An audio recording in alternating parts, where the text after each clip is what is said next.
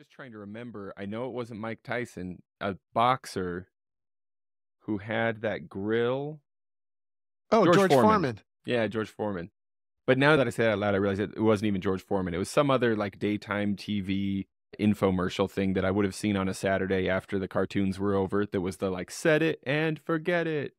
Some kind of cooking device. Probably just like a toaster oven that had a timer attached to it. Not even an impressive item, but Yeah. that's what comes to mind. Is that what was in mind when you were thinking of that phrase as well? Set it and forget it for your bagpipes? It's another one of those things that you say that I said that I don't remember. And also I'm not sure I did say that. So Not sure you want credit for that, huh? no. Well, and if I did say that, it's like I forget what we said the other day, but it was like, It was the tone zone. oh yeah, the tone. Yeah, no. Did that one not grow on you over time as you thought about it more and more? Mm-mm. Like, no, actually, that's pretty good. Nope, did not. So I want vindication, and Andrew Douglas would like to be liberated from any possible blame for having said said it and forget it about I've bagpipes. said a lot of wild and crazy stuff over the last 10, 15 years. Yeah. Like all recorded for infinite posterity on the internet. Ain't that the worst? It's all digital but too. Like it's not even going to lose fidelity over time. It's just in all of its HD glory. yeah, exactly.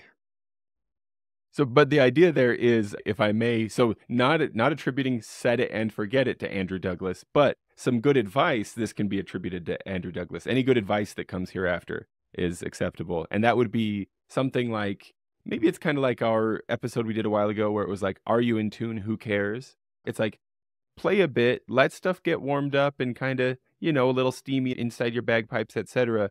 And then maybe let it just soak in for a bit. Don't stress too much right away. Yeah, should that mean put your bagpipes down and go do something else? Or should it mean just keep playing and don't stress about it? Yeah, so that's a big thing I learned. One of the good things about going to the Worlds and not qualifying, basically going to the Worlds and not being good enough and not getting to play in the final, which we did for many years with Oren Moore and with the Stuart Highlanders as well. You'd play in the grade 1 qualifier and then you'd get cut and you wouldn't play in the finals. But the good thing about that is it allows you to then spend the afternoon watching the bands that are good and seeing what they're doing. And I remember over the years picking up on the fact that Richard, in particular, Field Marshal Montgomery, like, why aren't they doing anything? And just remember that. Wait, they're just like standing around. It's like, why are they just standing there and they're not doing anything? And over time, you start to realize that actually not playing is a huge part of getting warmed up. And there's a lot to that I don't think we'll get into today, but giving your bagpipe time to just settle in, or a word that I sometimes use is acclimatize, right? Giving your bagpipe a chance to acclimatize to the environment that you're going to play in can really shorten the amount of time that you have to play. And it can really help you manage some of the key challenges, right? We all know if you play too much, especially if it's cold outside, you're going to get condensation all over your pipes and stuff like that. And so, yeah. And then if you can manage to acclimatize your bagpipes and get them comfortable, get them to return to their ideal state, you can also spend a lot, and by a lot, I mean a lot. You can spend a lot less time tuning, right? Because once you're good at this acclimatization process, you can sort of have confidence that if my bagpipes were in tune yesterday,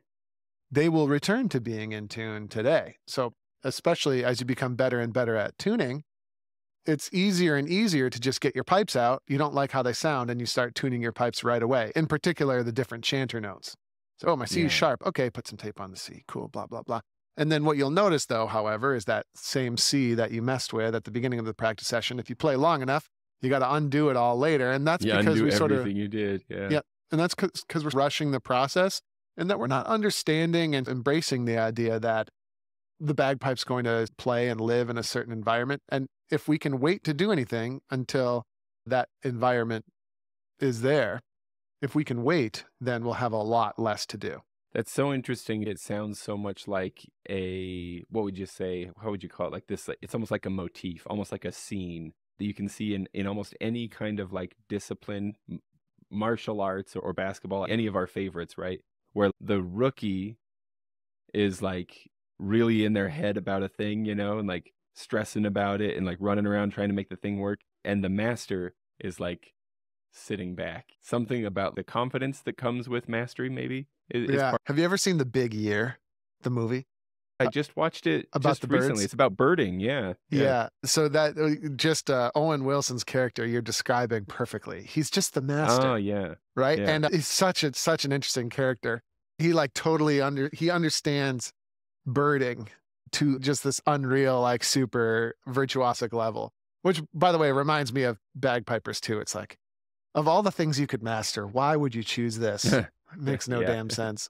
But anyway, yeah, that reminds me of Owen Wilson's character. Because then you have Jack Black and Steve Martin. They're running around going crazy trying to get the big year. right. And like Owen Wilson is just like, Pretty chill he's about it, as well, Owen Wilson often Bostic. seems to be. His name's Bostic, Bostic. that's right. Yeah, Yeah, frickin' Bostic.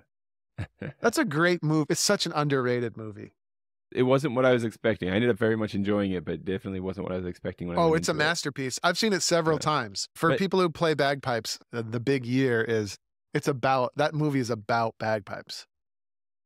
that's so funny because I think that's part of why my wife was enjoying it, was witnessing like this other expression of like, so much of like my time as a husband and father and our family's financial resources has gone into my obscure hobby. And For so sure. maybe there's like some vindication happening there or Well, something. and then the guy, the bird nerd that brings his new wife to the Right. Alaskan island As if for it the were like a honeymoon. honeymoon or something. Oh yeah, Yeah. totally bagpipes. It's great. How many of us have taken our romantic interest with us to a full day of competing at a Scottish festival and be like, aren't you having a great Yeah, time? isn't this the best? Nope, not really. Actually, I brought doing you other a things. camper chair. The shopping is underwhelming, to say the least. But Yeah. okay, so what were we even talking about? Well, that's where I'm at, Andrew, with like my quote unquote, I was gonna say mastery. I should say journey, right? Is that like Right. I kind of understand tuning, right? I'm like kind of understanding how to tune my bagpipes. And so I definitely fall into this trap over and over again where I get my pipes out and go to play, and immediately I'm listening close and trying to fix things. And that can be so frustrating because really Mhm. what I want to do is play my pipes. So I have Yep. this feeling like, well, I've got to tune them before I play them. But then my haste to do the tuning means I actually end up tuning twice. And that means I get that much less Mhm. time just playing because I tune it Correct. and then I play a bit and then I have to retune it and it's time to put them up and I hardly got to Yes, play. exactly right. And that's the big idea. So your bagpipe is going to take some time before it's settled in and ready to go. Hang on, I have a prop. Hang on one second. Oh, okay, perfect. By the way, my prop has a magnet on it. So I got to Mhm. make sure not to put it near my computer. So anyway, here's my prop. It's this thing right here. So I have a whole bunch of these things. And Is it a humidity thing? it's a hygrometer. It's got a humidity and it's got the temperature on there. Can you see it? Mm, It's got, yeah. and it being in the middle of ultra cold February here in New York, the ambient humidity in this room is 10%, otherwise known as extremely dry. Like my lips are all chapped and all that sort of fun stuff. By the way, why do your lips get chapped when it's dry? Anybody who knows, please write in and tell us because we both want to know. No, I know. It's because Oh, it's a rhetorical question.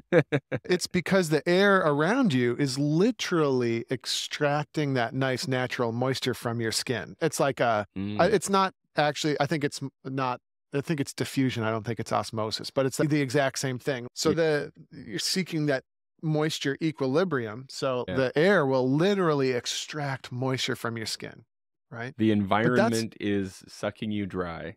that's right. That's exactly right. But it's super relevant, right? So if I Yeah. start to play my pipes right now, I could even give my reed a big, nice, wet lick. But if I start to play my pipes right now, if they're sitting out on the table, it's also 10% humidity inside my bag, inside my bagpipes, right? Yeah. So what's going to happen to any sort of moisture in any of the reeds at first?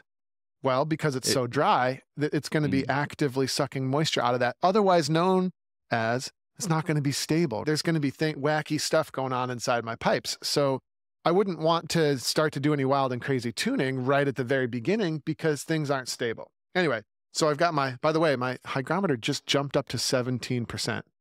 I've been Is that holding just it in from my, being close to like close That's to your right. skin and stuff, close to you? That's right, my friend. And I'm assuming so. And now it's back to 11. And it's not because it's malfunctioning. It's just wherever the sensor is must have been closer to my skin. which is, of course, has a lot higher moisture content, blah, blah, blah, so on and so forth, et cetera, et cetera. So anyway, the bagpipe is a wild and crazy instrument because everything operates from that internal environment inside of the bag. That's where everything basically comes from, right? The reeds exist in that separate environment. It doesn't exist in this room. It exists inside a different room, inside of the bag. And then just a little pop quiz for you, Jim. When you play the bagpipes, when things are stable, what are the conditions inside your bagpipe? Warm and how warm? Can you be more specific? About the same as my body temperature, which I have a hard time Amen. remembering. Is that 94 degrees It's Fahrenheit? 98. But let's just round for the ease of math, Jim. 100 degrees. 100 degrees Fahrenheit. And then, by the way, I have no idea what that is in Celsius. Maybe some of our super We don't fans out know, there and can we do don't the have to conversion. know. Yeah. Well, it does help it actually is a huge pain in the butt trying to talk to people in Inverary about this because they're like, what the hell do you mean 100 degrees, you fool? So, but anyway, And I it have a actually hard can time be watching tough. Great British Baking Show because they're like, it's at 30 Yeah. degrees. I'm like, that's way Yeah. too cold. What is that? Great British Baking Show. God. Bake Off, I should say. Yeah. I'm so good at But anyway. derailing these. I'm so good at it. So it's getting really warm. When your bagpipe is stable, it's going to be 100 degrees inside that bag, which isn't actually definitely true, but it's a good sort of like model. And then what about the humidity inside the bag? Whatever the humidity level is of my body, but I don't know what It's gotta more be or less. more than 10. Well, More it's than more 10%. or less give or take. Okay, it's more or less give or take fully saturated air, which is 100% humidity, more or less give or take. Okay, so that's high. So anyway, my point is, let's just take this as a default. There's always the debate of the wet versus a dry blower and this and that and blah, blah, blah. But like, generally speaking, your bagpipe is going to go to 100 degrees inside, and it's going to get to 100% fully saturated air. Okay. Now, until we reach that point, okay, the environment inside the bag is not going to be stable. It's constantly changing until it gets to that point. It's going to change and change until it gets to that point. Okay. As a matter of fact, most pipe bands perform not at that point. Most pipe bands will actually perform with the temperature in their bag decidedly less than 100 degrees. And that's a rabbit hole we can get down some other day. But my point is, that's what we're working with there, right? And what we want to do is we want to stabilize that environment inside the bag as much as possible before we start to like tune, before we start to do these important things. We want to stabilize the instrument as much as we reasonably can, okay? And that's where this idea of acclimatization or set it and forget it, just hang on while I vomit for a second.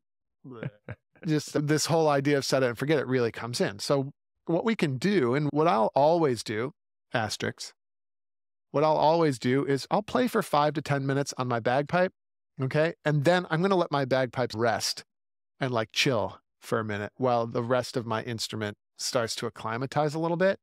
And then later I'll pick up my pipes and start to work towards getting myself fully warmed up and stabilized and in tune. Okay. Because yep, go ahead. Go ahead.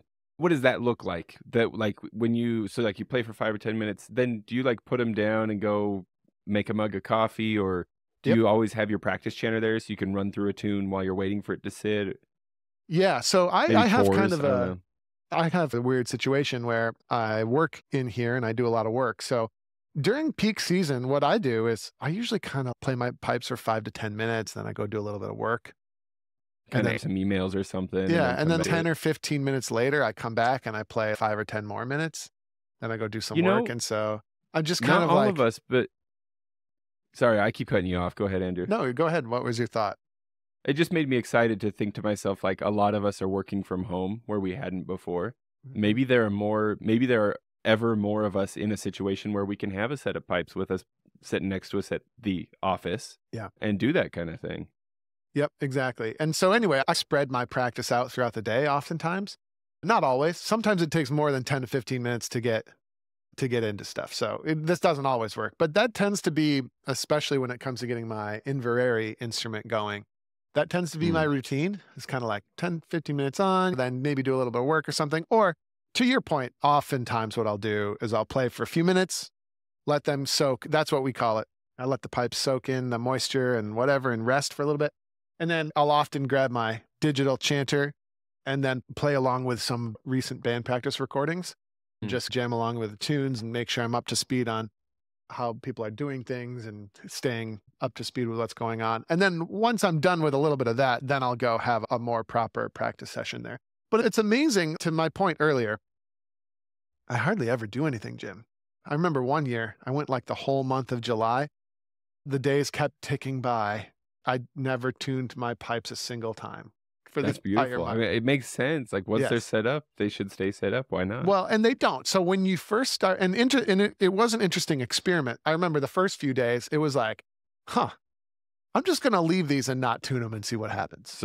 So you felt tempted to do the tuning, but you decided Of to course, hold. because when you start, they're not going to be in. They're just So not. every time you struck them in, they were not in tune at Yeah, first. exactly. The chanter would be a little bit flat relative to the drones, probably. And then the drones, because I'm playing cane drone reeds, the drones did not start off in tune. But anyone who plays cane will know that bass drone, it starts off a little dry and then it'll take on some moisture and then it will come into tune with the tenors with a little bit of moisture and a little bit of playtime. So anyway, you just play and see what happens and they would come really nicely into tune. And the first couple of days, I was like, man, that's really cool. But then the days and weeks started to add up where it's like, this just happening the same way every single day. Now, Mm. it's not always going to be the case. One of the things, right, during summertime, one of the things is that the conditions in this actual practice space were identical every single day. So Mm. that's a big factor. So I'm not saying everybody's going to be able to do this all the time, but this is like this sort of weird petri dish, all scientifically actually ends up being pretty much the same every single day. And so you can expect the bagpipe to behave in the exact same way every single day. But anyway, that gives me a lot more confidence with the whole sort of like process and the whole set it and forget it thing. There's more Go to ahead. it, right? Like we can go way down this rabbit hole, but the basic idea is, yeah, let your pipes play them a little bit, get some air going through them, right? And then just leave them out in the environment that you're going to play in and let them sit there and marinate for 10 to 20 minutes before you do your proper, the core part of your practice. And I bet you'll see some really good results.